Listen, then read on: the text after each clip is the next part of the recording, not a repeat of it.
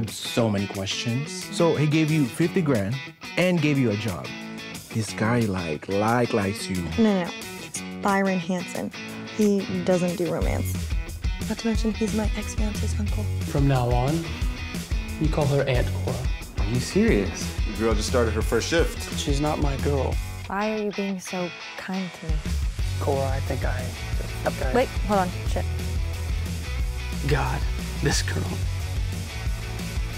God, this guy. Why are you always the one that's getting yourself into trouble wherever you go? I used to be like you, rich, wealthy, not a care in the world. It seems like you're trying to put my life back together. No, you did that all by yourself. You are wearing the ring. You just haven't answered my question yet. Will you marry me?